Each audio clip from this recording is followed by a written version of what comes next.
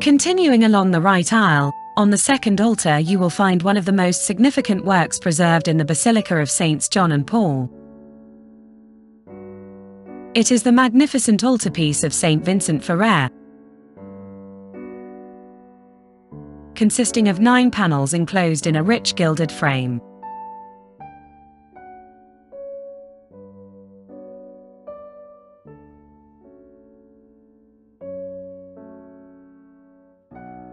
It is an early masterpiece by Giovanni Bellini, painted in the second half of the 15th century.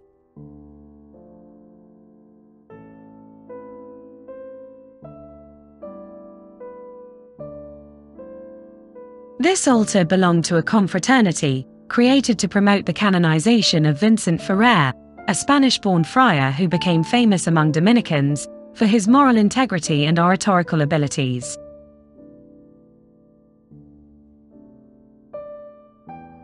His sermons, full of prophetic references and apocalyptic tones, were a huge success.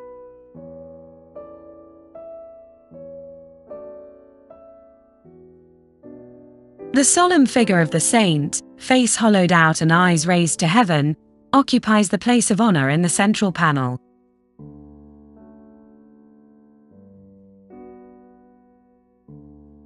The folds of the white cassock and black cloak fall neatly, like those of a statue,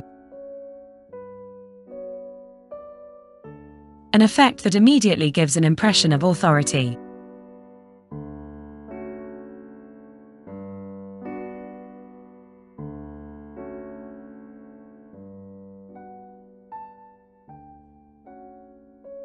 On the left, a muscular and lean Saint Christopher, who appears to be carved in wood, is crossing the river with the baby Jesus on his shoulder.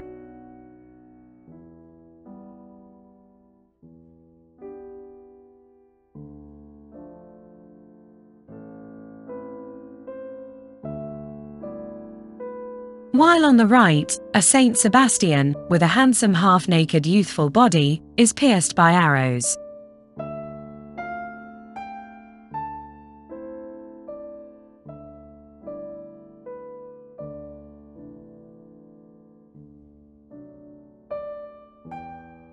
Both stand out solemnly against the landscape, thanks to the expedient of a very low horizon line.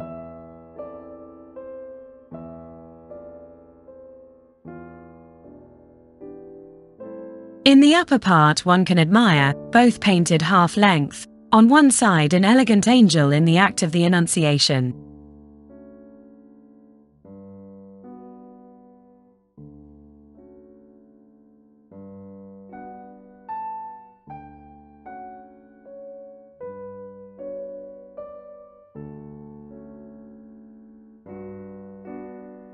On the other, the Virgin Mary praying against a red curtain.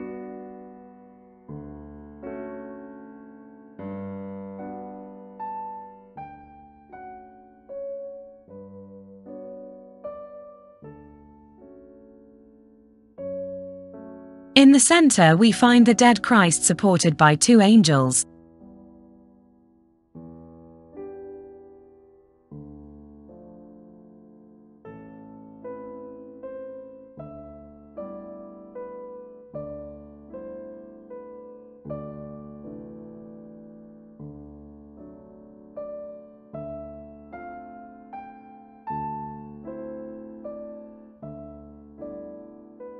A scene set according to a scheme that dates back to Byzantine art and was widespread in Venice.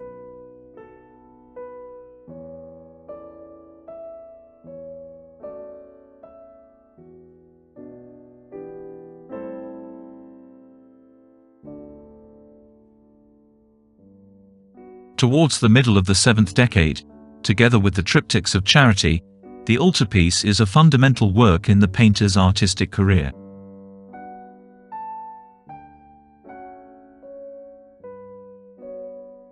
A valid evidence of its continuous stylistic renovation.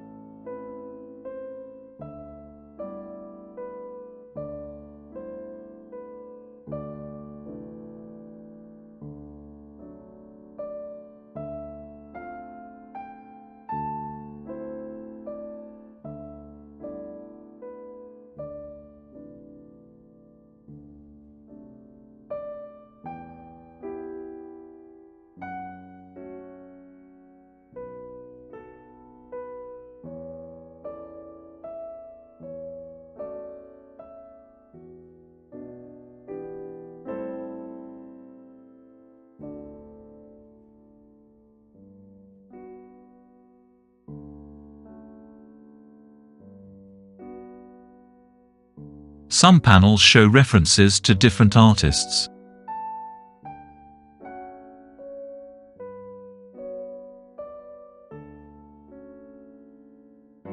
The Pieta, of Byzantine derivation, recalls Donatello's bas-reliefs.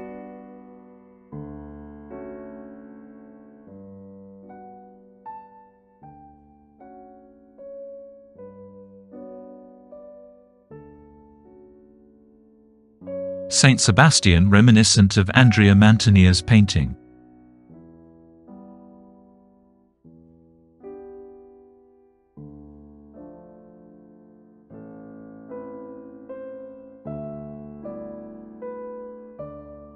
Some details of Saint Christopher and the Angel are based on the works of Marco Zoppo.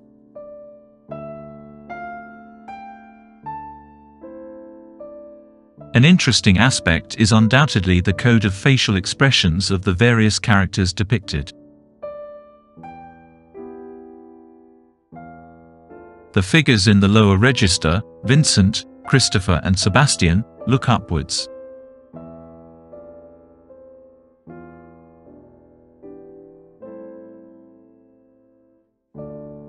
One possible key could be the convergence of such gazes towards the imago pietatis.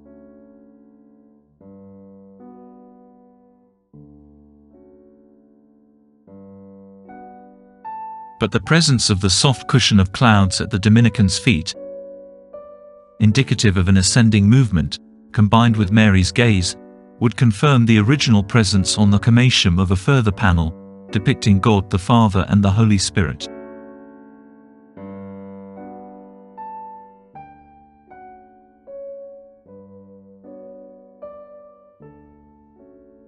A different compositional rhythm, partly lost in the current configuration.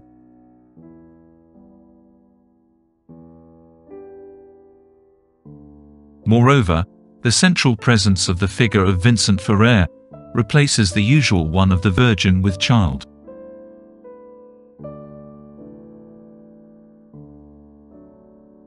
The threefold representation of Jesus, in the verb of proclamation,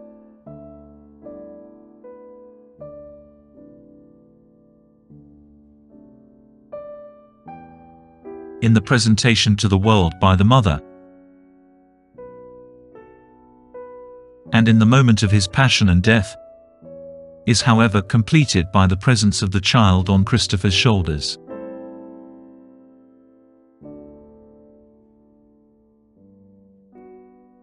Sebastian and Christopher are depicted in front of a landscape background, with a lowered horizon line.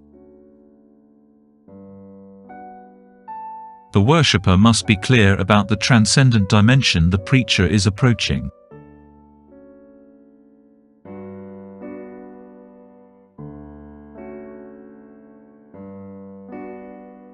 Earth and water, the two symbols of Venice.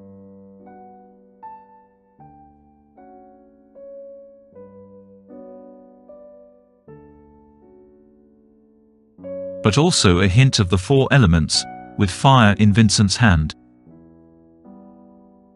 and the air of wide skies and clouds. The altarpiece is completed at the bottom by 3 panels, in which a pupil of Bellini's workshop painted some miracles of Vincent Ferrer, evidently suggested by a confrere well informed about the facts of the preacher's life.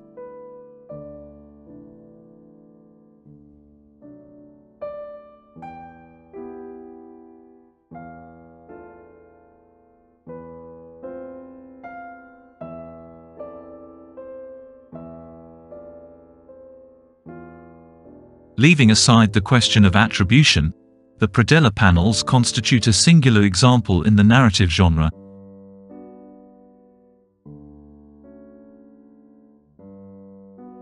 Useful perhaps to give us an insight into the qualities of the paintings in the Doge's palace that were lost in the fire of 1577.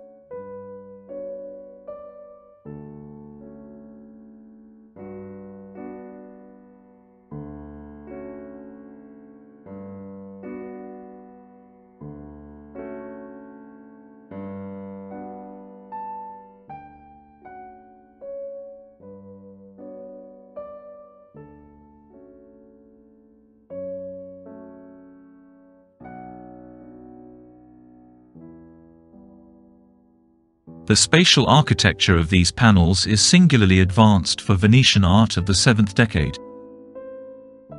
with the stylistic features of the buildings having an obvious Renaissance influence. It shows how much knowledge of Tuscan artists in Padua had borne fruit in the painter, especially if we think of Donatello's reliefs in the Basilica of St. Anthony.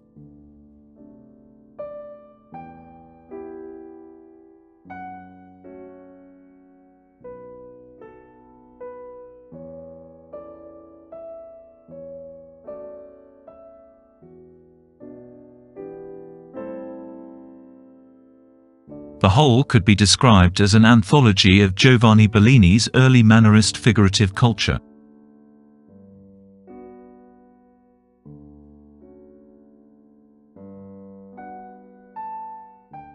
But not in the sense of a sum of references.